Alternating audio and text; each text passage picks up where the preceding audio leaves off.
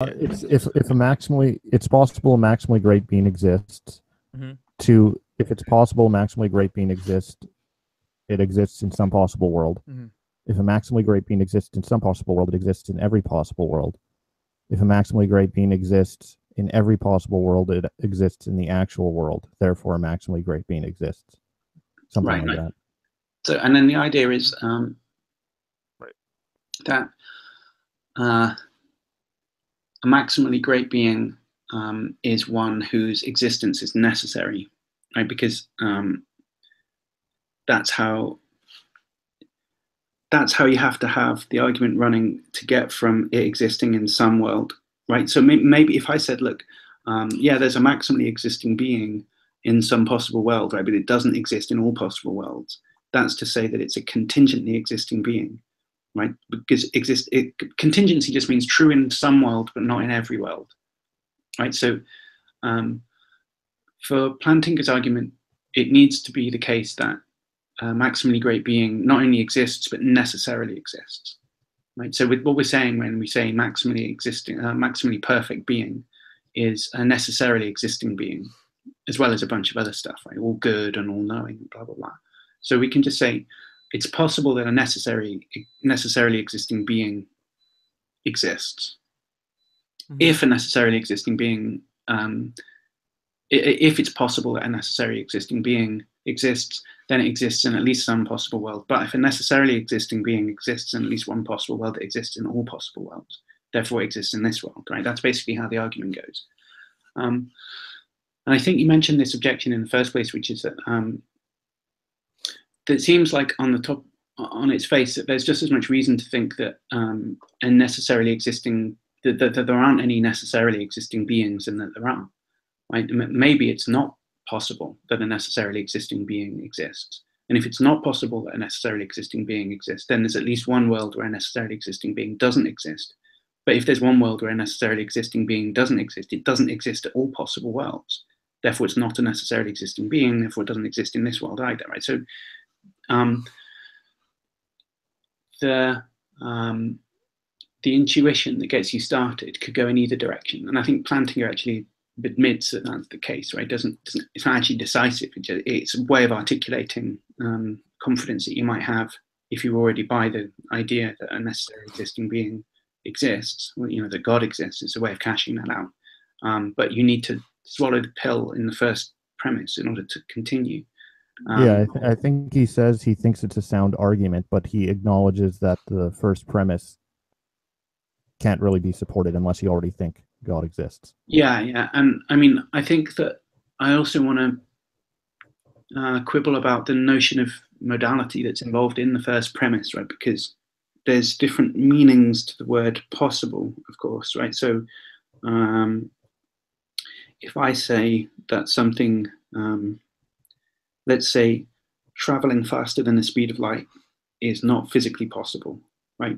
And what that means is something like the laws of physics don't allow it, right? So a thing traveling faster than the speed of light and the laws of physics equals a contradiction, right? There's some thing that in laws of physics that forbids that from happening, right? It's contradicting that. On the other hand, it's not logically impossible, right? If I'm not thinking about the laws of physics and I'm just thinking about some more abstract set of laws, like laws of classical logic, there's nothing in that says that things can't travel faster than the speed of light. So we might say something like, while a particle traveling faster than the speed of light is physically impossible, it's not logically impossible, right? So we've got like at least two grades of modality already, physical and logical. Plantinga wants to be talking about what philosophers call metaphysical modality. And this is already very unclear what metaphysical modality means. It's something slightly stronger than physical modality, but it's not quite as strong as logical modality. So let's say something like, I'm not sure if this is the right way to put it, but, well, let me see what's Kripke's. So in the ancient Babylonian world, right, the Babylonian astronomers would be looking out at the morning star and the evening star, right? And at that point, they didn't realize that those two things were both Venus. So from their perspective, it was at least possible, and they thought true, that the morning star is not the evening star. In actual fact, because the morning star and the evening star always referred, although unknowingly by those people, always referred to the same object, it was supposed to be something metaphysically impossible for the morning star to not be the evening star. And what's going on there is that there's a distinction between what appears possible to somebody and what is in actual fact possible. Right, so we're distinguishing between another two grades of modality, right? The epistemic modality, right? What's true for all I know, and what's true in actual fact, like, and the actual basis being what's out there in the world rather than what's in my head. And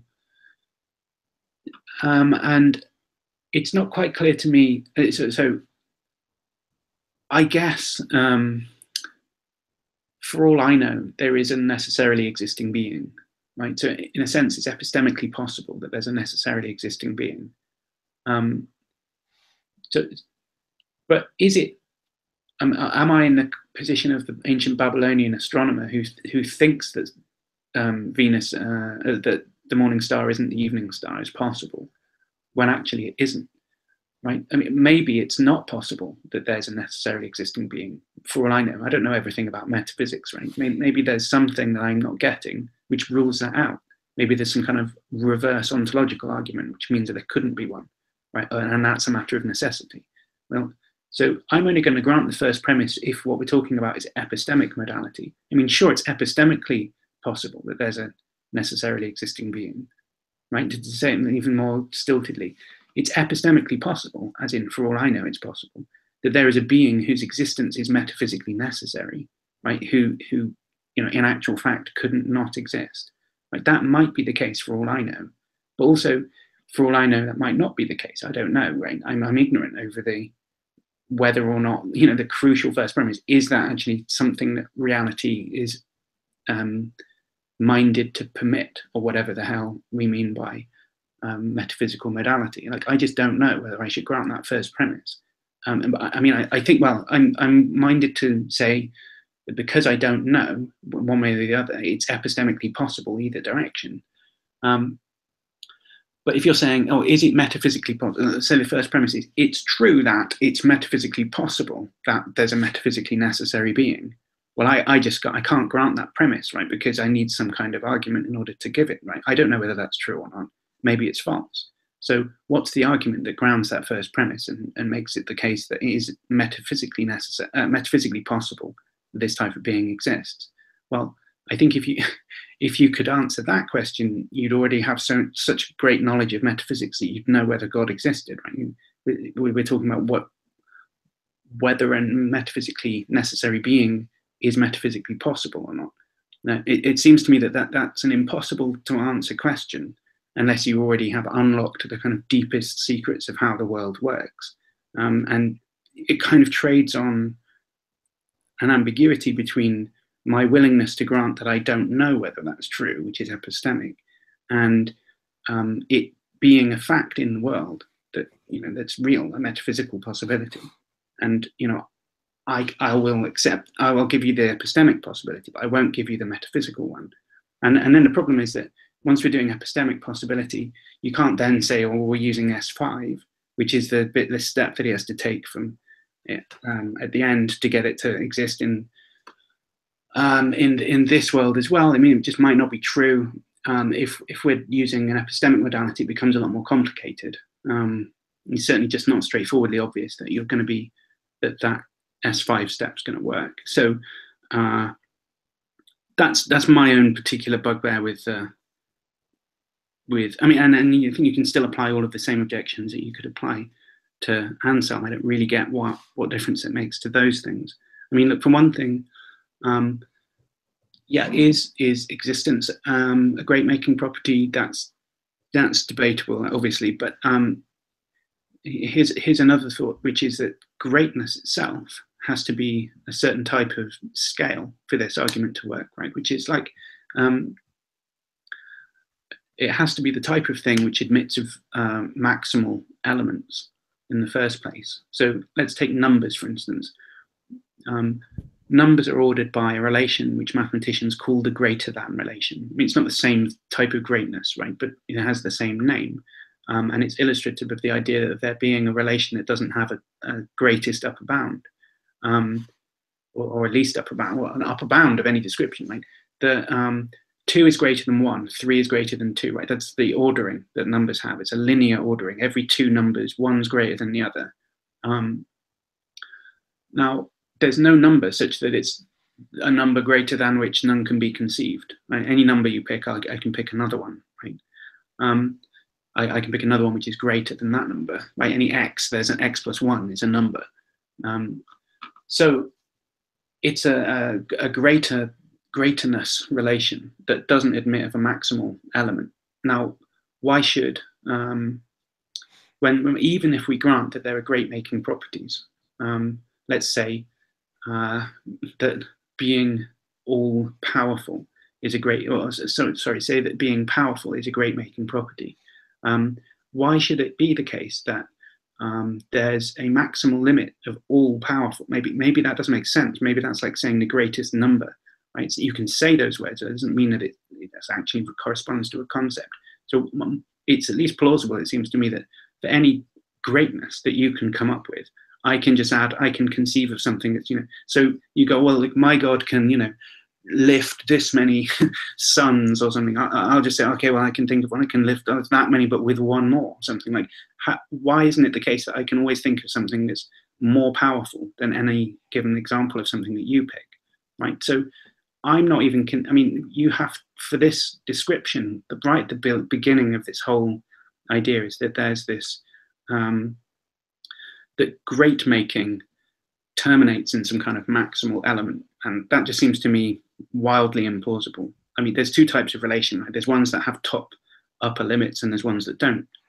Like numbers is ones that don't. I mean, so an example of the other type is being more northern, right? So for any 2 points on the surface of the Earth, one is either more northern than the other, or the other way around, or they're equilateral, right?